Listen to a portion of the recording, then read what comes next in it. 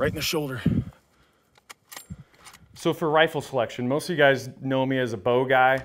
I still love messing with rifles and setting up rifles and reloading. This particular rifle I built last year for my wife and my stepboy to shoot their elk with.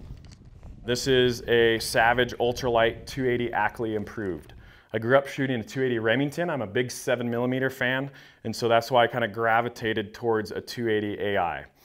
The one thing that really caught my eye is this proof barrel. It's a carbon barrel on a Savage platform, and man, talk about affordability. I actually went through the steps and I bought this gun myself. I paid $1,285 for it, I believe. And the purpose of this rifle, once again, is to be high powered enough to really hammer those elk, but not too crazy that you know, my wife and 12-year-old stepboy can shoot this comfortably. That's the biggest thing when it comes, especially to new hunters or new shooters, to be aware of is the recoil. It's very easy for a new shooter to develop a flinch or jerk the trigger if they're scared of getting beat up by recoil of the rifle. Now a 280 AI isn't necessarily the highest power. It's not a 7 mag, it's not a 300 Win mag, but you know, I'm still pushing a 143 grain bullet, a 3150, so it's a hammer. So I put a muzzle brake on this rifle. All these Savage Ultralights come threaded, so you can put a brake on there or a suppressor if you wanted to. The brake obviously takes a lot of recoil out. This is the Rock Slide TI. It's a titanium muzzle brake, so you don't really feel that it's there. There's no weight on the front of the barrel, so that's something to keep in mind. It really takes the recoil out of this rifle. This thing has recoil like a 243 as is, and this is a 7.65 pound rifle, and the recoil is phenomenal. The downside is, don't try to shoot this without ear protection because it's going to blow your ears out, even in the field. At the range, it's terrible when you're kind of in an enclosed area, but even in the field, it's a bell ringer. Let's just put it that way.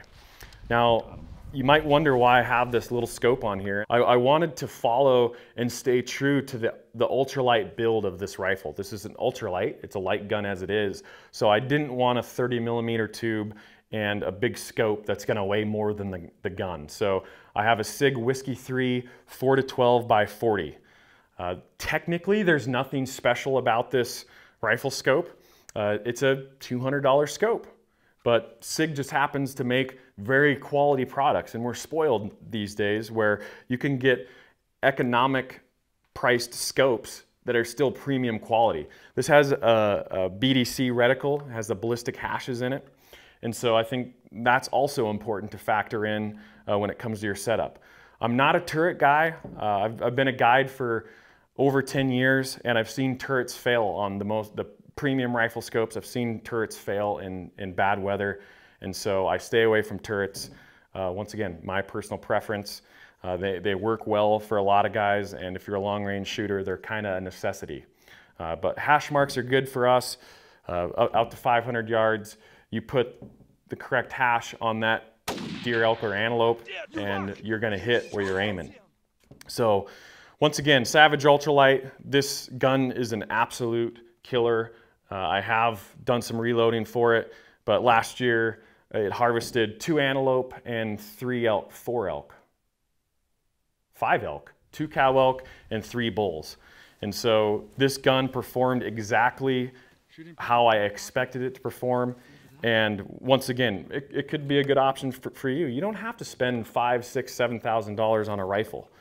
$1,200 for the rifle, a couple hundred for the scope, bases, bipod, another few hundred, and you're hunting, and we're dealing with sub-MOA accuracy. So this is the rifle of Beyond the Grid. I love this rifle, and I'm sure you'll see it in seasons coming up because we plan on using it again here in 2022.